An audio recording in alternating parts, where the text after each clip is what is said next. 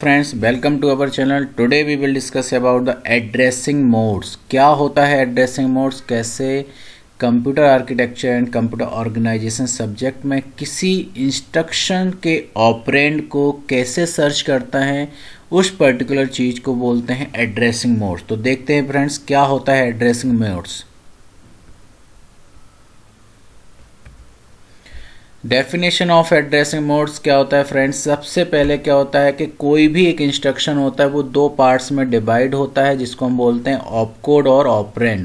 तो पर्टिकुलर एक ऑपरेंड को कैसे हम मेमोरी से सर्च करेंगे कि वो मेमोरी में कहाँ पर सिचुएटेड है, कहाँ पर प्लेस्ड है, कहाँ पर वो स्टोर है।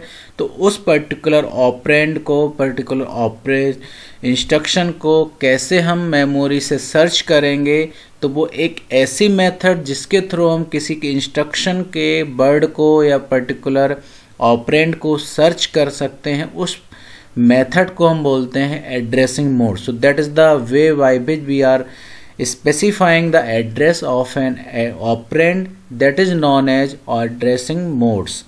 फॉर एग्जाम्पल हम सभी लोग एक पॉइंटर्स का प्रोग्राम बनाते हैं जिसमें हम M% साइन का यूज करके एक पर्टिकुलर इंस्ट्रक्शन को और पर्टिकुलर लोकेशन को इंडिकेट करते हैं कि वो एक इंस्ट्रक्शन कहाँ पर स्टोर है। मेमोरी से जब हमको रिकॉल कराना होता है तो हम M% साइन का यूज करके एक प्रोग्राम बनाते हैं जो इसका मीनिंग होता है कि वो किस एड्रेस पर वो मेमोरी में स्टोर है।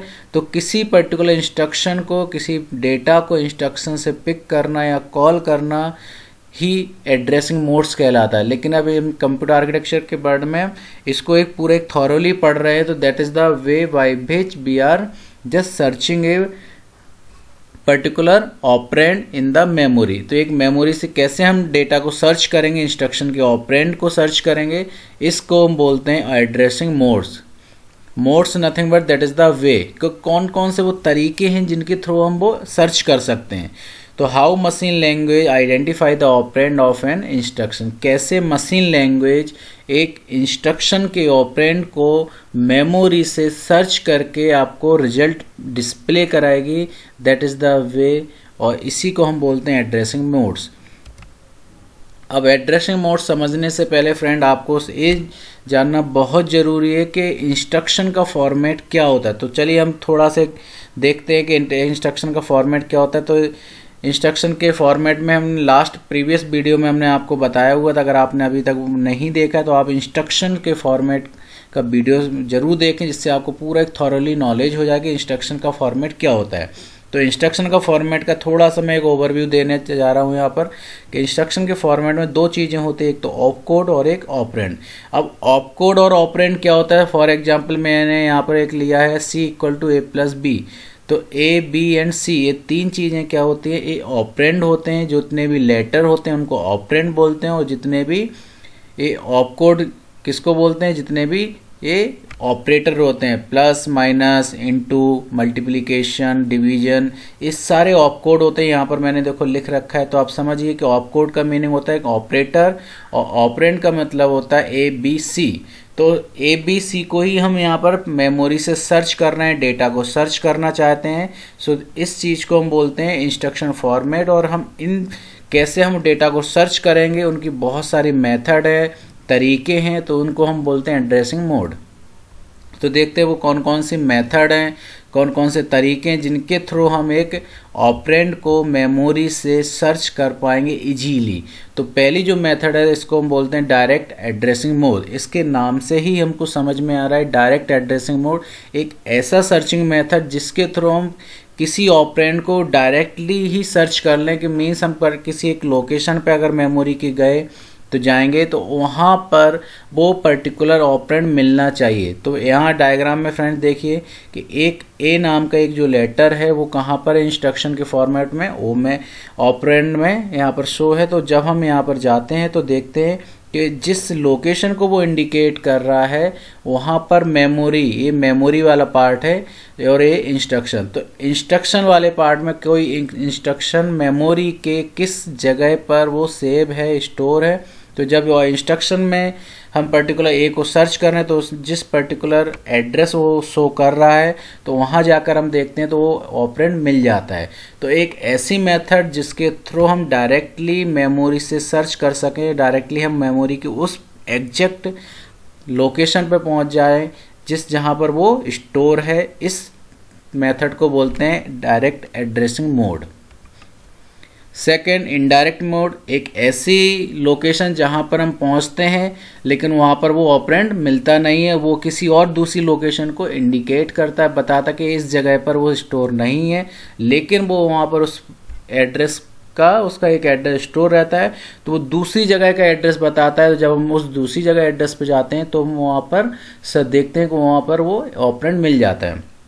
तो डायग्राम से देखते हैं फ्रेंड्स कि कोई एक इंस्ट्रक्शन ए है, तो जब इसने यहाँ पर जो स्टोर लोकेशन एड्रेस स्टोर है तो उस एड्रेस पे जाकर यहाँ देखते हैं तो वहाँ पर एक नया एड्रेस मिलता है, यहाँ ऑपरेंड नहीं मिलता है। तो यहाँ जो एड्रेस मिलता है वो इस पर्टिकुलर ऑपरेंड का एक लोकेशन को इसमें बताया कि इस लोकेशन पे ऑपरेंड है। जब यहाँ जाकर देखते हैं तो यहाँ पर ऑपरेंड मिल जाता है। तो इस पर्टिकुलर सर्चिंग में क्या हुआ फ्रेंड्स, हमको एक बार और सर्च करनी पड़ेगी। मीन्स यहाँ पर एक एड्रेस था तो इस एड्रेस लोकेशन पर गए तो वहाँ पर ऑपरेंड नहीं मिला, डेटा नहीं मिला, लेकिन यहाँ पर एक नया एड्रेस मिला उस ऑपरेंड का जहाँ पर वो दूसरी जगह स्टोर है। तो यहाँ पर 2 बार हमको एड्रेस को विजिट करना पड़ा, that is the indirect addressing. Means एक बार में हम उस ऑपरेंड को सर्च नहीं कर पाए, that is the meaning of the indirect addressing. Register addressing friends, अभी तक हम सिर्फ मेमोरी में ही डायरेक्टली सर्च कर रहे थे, डायरेक्ट और इनडायरेक्ट, लेकिन रजिस्टर एक एड्रेसिंग मेथड, एक ऐसी मेथड जहां पर हमको डेटा कहां से सर्च करना है, मेमोरी से नहीं करना है यहाँ फ्रेंड्स, सिर्फ हमको रजिस्टर से करना है। हमने लास्ट वाले वीडियो जब हमने मेमोरी हायरार्की पढ़ी थी, रजिस्टर्स पढ़े हुए थे, तो अगर आपने वो वीडियो मिस कर दिया तो आप वो प्लीज़ वो देखिए, जिससे आपको वो पर्टिकुलर कॉन्सेप्ट बिल्कुल क्लियर हो सके। तो रजिस्टर एड्रेसिंग वो एड्रेसिंग होती है जहां पर डेटा कहां पर स्टोर है, रजिस्टर में है, मेमोरी में नहीं है। यहाँ पर डेटा हमारा ऑपरेंड रजिस्टर के अंदर स्टोर्ड है, और एक ऐसी एड्रेसिंग, रजिस्टर एड्रेस को ही हम बोलते हैं यहाँ पर डायरेक्ट एड्रेसिंग। तो ऐसी एक एड्रेसिंग जहां पर ऑपरेंड मिल जाता है एक ही बार सर्च में, उस पर्टिकुलर मेथड को बोलते हैं रजिस्टर एड्रेस। ये बिल्कुल सिमिलर होता है जैसे हमने अभी पहले पढ़ा कि मेमोरी में डायरेक्ट एड्रेसिंग कैसे होती है, लेकिन यहाँ पर हम नाम कहाँ पर चूज कर रहे हैं, मेमोरी का यूज नहीं कर रहे हैं। यहाँ पर रजिस्टर को हम सर्च कर रहे हैं, तो ऑपरेंड को सर्च कर रहे हैं रजिस्टर में। तो रजिस्टर बहुत छोटी एक मेमोरी होती है जहाँ पर ऑपरेंड या बहुत छोटे वर्ड या कीवर्ड यहाँ पर स्टोर रहते हैं फॉर पर्टिकुलर एक्सेस के लिए। तो यहाँ पर क्या है, एक रजिस्टर आर है, वहाँ पर जो इसका एड्रेस लोकेशन यहाँ पर दिया हुआ है कि ऑपरेंड कहाँ पर है, इस लोकेशन को वो इंडिकेट कर रहा है, यहाँ पर ऑपरेंड है। लेकिन जब यहाँ पर वो जाता है तो ऑपरेंड मिल जाता है। तो मीन्स एक ही बार में, एक ही सर्च में ऑपरेंड मिल गया, मीन्स डायरेक्ट एड्रेसिंग। लेकिन कहाँ पर, रजिस्टर में। इमीडिएट एड्रेसिंग एक ऐसी एड्रेसिंग जहां पर एड्रेस के ही अंदर उस पर्टिकुलर उसकी लोकेशन और एड्रेस दोनों ही ऑप कोड के अंदर उसमें मिल जाएगा। तो ऑप कोड यहाँ पर डिवाइडेड होगा किस पर्टिकुलर चीज में, ऑप कोड और ऑपरेंड। ऑपरेंड के अंदर यहाँ पर data is directly stored here, तो ऑपरेंड में ही उस पर्टिकुलर डेटा का एड्रेस स्टोर्ड है और वहीं पर वो स्टोर है। तो that is the immediate addressing, that is also known as effective address. एक ऐसी लोकेशन जहां पर एड्रेस भी वहां पर स्टोर्ड है और वो पर्टिकुलर डेटा भी स्टोर है, उसी को हम बोलते हैं इमीडिएट एड्रेसिंग। इम्प्लाइड एड्रेसिंग एक ऐसी एड्रेसिंग जहां पर किसी इंटरमीडिएट रिजल्ट को स्टोर करते हैं, दैट इज द, इसको हम बोलते हैं एक्यूमुलेटर।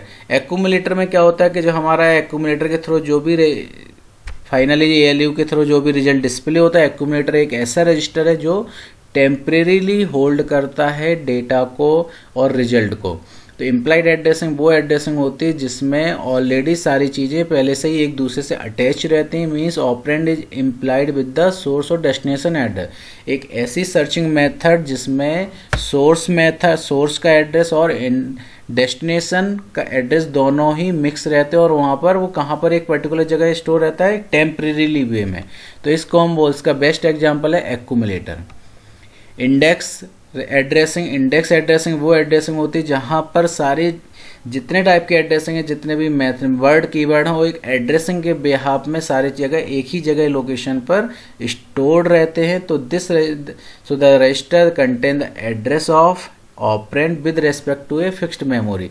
मीन्स यहाँ पर इंडेक्सिंग मेंटेन, एक टेबल में इंडेक्स मेंटेन होगी और दूसरे में वहाँ पर्टिकुलर मेमोरी की लोकेशन, कि किस मेमोरी की लोकेशन पर वो डेटा हमारा स्टोर्ड है। तो एक इंडेक्स बनेगी। तो इंडेक्स एड्रेसिंग वो एड्रेसिंग होती है जहाँ पर हर एक ऑपरेंड की डेटा की एक इंडेक्सिंग बनेगी। जब बहुत सारे लार्ज अमाउंट में डेटा होता है हमारे पास, तो एक इंडेक्सिंग बना लेते हैं, वहाँ पर सबके एड्रेस स्टोर कर लेते हैं। और जब हम उस एड्रेस पे जाते हैं तो वो लोकेट कहाँ पर करता है, मेमोरी में, कि मेमोरी के इस लोकेशन पर वो डेटा स्टोर्ड है। ये एग्जाम्पल्स हैं। डायरेक्ट एड्रेसिंग, एक ही सर्च में डायरेक्ट डेटा हमको मिल जाता है। इनडायरेक्ट में एक लोकेशन पे जाते हैं और उस जगह पे डेटा नहीं मिलता है, मीन्स हमको यहाँ पर 2 बार ट्रेवर्सिंग करनी पड़ती है, सर्चिंग करनी पड़ती है। और रजिस्टर एड्रेसिंग वो एड्रेसिंग होती है, डायरेक्ट एड्रेसिंग ही होती है, लेकिन हम यहाँ पर डेटा सर्च कहाँ से कर रहे हैं, रजिस्टर से कर रहे हैं, मेमोरी से नहीं कर रहे हैं। आप इसका बिल्कुल ध्यान रखें। और रजिस्टर इनडायरेक्ट एड्रेसिंग वही चीज़ है, बस यहाँ पर क्या होगा कि जो स्टोर होगा रजिस्टर का एड्रेस, वो रजिस्टर में स्टोर होगा, लेकिन एक्चुअल में वो डेटा कहाँ पर स्टोर होगा, मेमोरी में। तो यहाँ पर देखिए कि यहाँ पर भी 2 बार हमको ट्रैवर्स करना पड़ा, एक बार यहाँ और एक नेक्स्ट जो एड्रेस यहाँ पर गिवन है वो सेकंड लोकेशन पे है। तो एक एड्रेस, एक ऐसा एड्रेस जहाँ पर वो इंडिकेट कर रहा है रजिस्टर में स्टोर्ड है, लेकिन रजिस्टर में जाकर देखते हैं तो वहाँ पर सर्चिंग करते हैं तो वहाँ रजिस्टर में नहीं मिलता, लेकिन वहाँ एक नया एड्रेस मिलता है जो लोकेशन किसको इंडिकेट करता है, कि मेमोरी की एक लोकेशन को इंडिकेट करता है। वहाँ जाकर हम जब देखते हैं तो वहाँ पर वो ऑपरेंड मिल जाता है। तो that is the indirect addressing.